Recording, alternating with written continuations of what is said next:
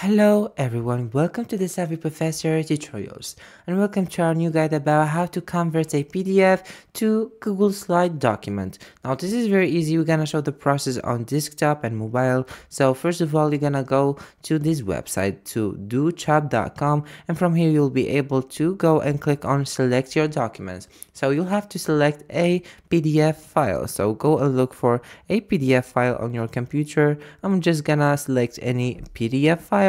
For example, I'm gonna select this file from here. You click on open.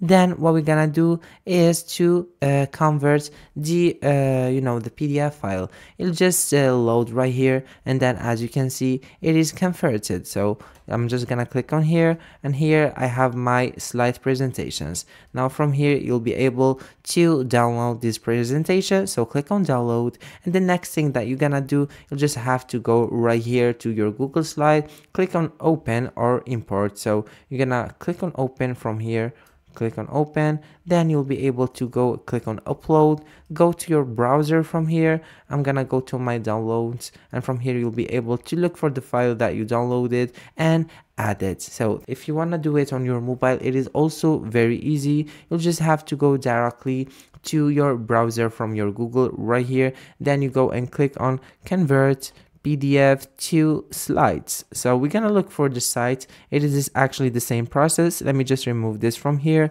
and then you're gonna go to this option, convert to PowerPoint. You'll be able to select a file, a PDF file, and then you're gonna open it on your Google Slide application. So from here you're just gonna go to documents and look for any PDF. For example, I'm gonna choose this PDF, then click on convert to PowerPoint presentation. From here you're gonna download the PowerPoint, and then you're gonna go directly to your presentation right here. So you have the slide presentation, and go add it. So from here you'll be able to click on add. From here you can click on new presentation, and then you're gonna add your presentation from here. So you can upload the presentation that you added. Thank you so much for watching the video, and see you on our next tutorial.